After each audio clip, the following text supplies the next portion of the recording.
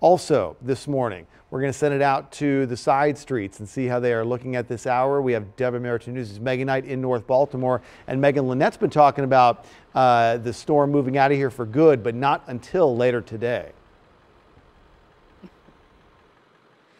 Yeah, I heard you and Ashley talking about this storm that just kind of keeps on lingering. Just when you think it's done, whoop, it comes right back around and hits us again. And definitely seeing a little more accumulation on the ground here in North Baltimore than compared to yesterday. So let's take a look at this side street here. We're right off Roland Avenue, right next to the Enoch Pratt Free Library. And you can see the road's not looking too bad. You can't see the bare pavement, but a plow did go by around 5 o'clock or so.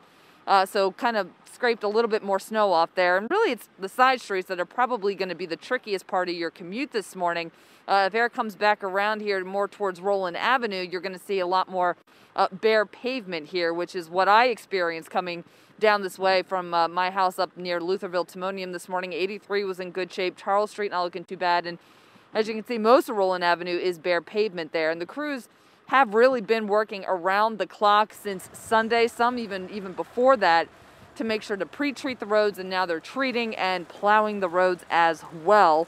And crews here in the city, you know, they've been going since 4 a.m. on Sunday, again, starting with that pre-treatment, and now trying to clear the roads as much as possible. There are some 400 trucks out now, half of them focusing on the side streets, of course, also trying to pay close attention to the JFX and bridges as well. The director of the city's Department of Transportation asking for everyone's help to get these streets as cleared and safe as possible.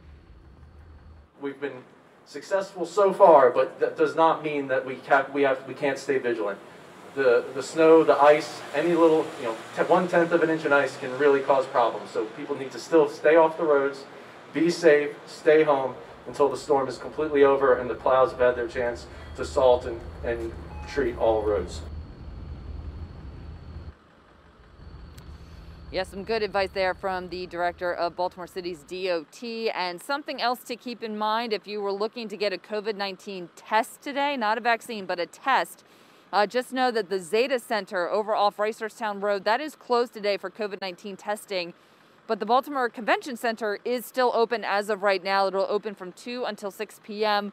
But of course, that could change depending on what the weather's going to do later today. So be checking the city's coronavirus website for updates about that. We're live in North Baltimore. Megan Knight, WMAR 2 News.